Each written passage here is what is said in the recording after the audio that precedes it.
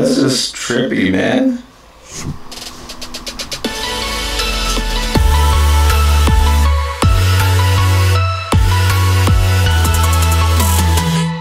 Hey you, my name's Ilya and welcome to the weekly Wednesday vlog. So the last vlog was kind of experimental, but I got a lot of good feedback from some people, so maybe I should make it a regular thing on the channel.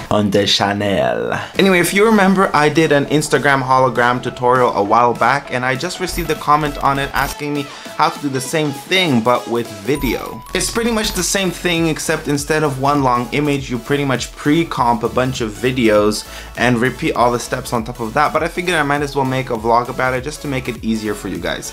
So first I'm gonna put these two videos in a separate compilation, line them up next to each other, and then animate their transition through the frame. And I'm gonna use these little anchor points to specify exactly how it animates so it slows down after the swipe. So it goes fast in the beginning and slower in the end, and it's gonna look something like this. Whoop.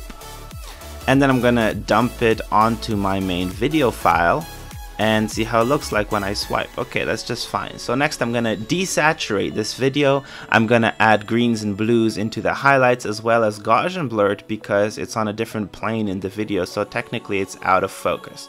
I'm gonna start tracking my phone, especially the camera, because that's the little white dot, the little light dot on the phone that I can track.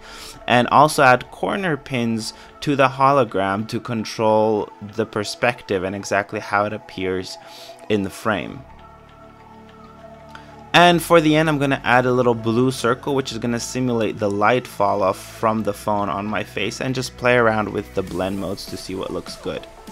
And there you go, that's pretty much all there is to it. I try to keep these tutorials short and to the point for you guys. Pretty much for people who are generally versed in After Effects basics. If you think I should go slower and have more detailed steps, then let me know and I'll have that in mind for the future videos. Thank you so much for watching, and as always, I'm gonna see you guys next week.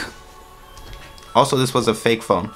If you actually turn it on and make it shine into your face, it might be a little bit more realistic, but I'm using my real phone to film, so